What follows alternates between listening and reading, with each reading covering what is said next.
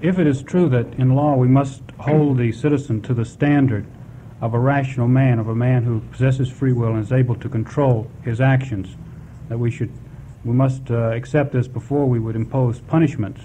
But we come to the problem of children and of persons who are insane, and obviously we wouldn't hold these persons to the same standard, or would we? That's something I wanted to ask you. And also, in particular, the coming trend for persons accused of murder or of crimes to plead temporary insanity. Would you comment on the problems of insanity in the law, and particularly of the plea of temporary insanity?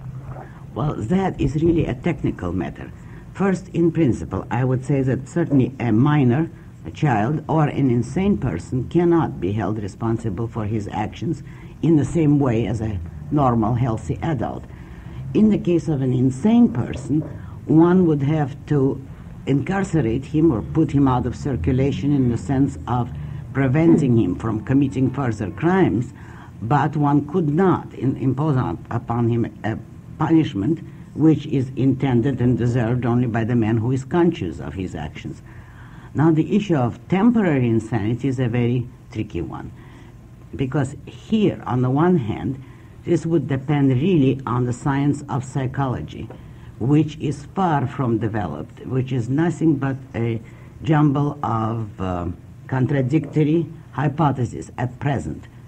Strictly speaking, it would have to be up to a psychiatrist, if science of psychology had reached the stage where objective principles could be defined, to establish, to begin with, the state of real insanity, and then such a phenomenon as temporary insanity.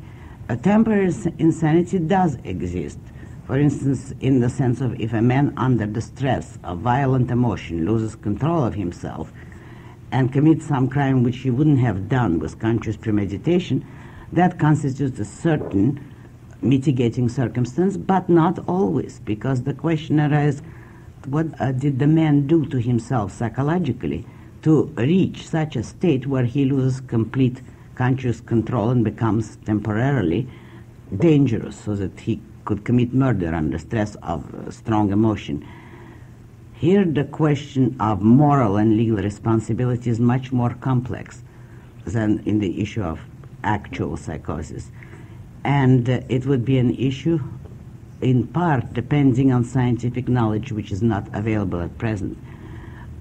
In that sense, pleading temporary insanity has to be allowed to some extent, since such issues do occur, but the technical means of how to determine it and when it is proper or improper is too complex a question at present. I would not venture even a hypothesis in that realm, because we have too little knowledge.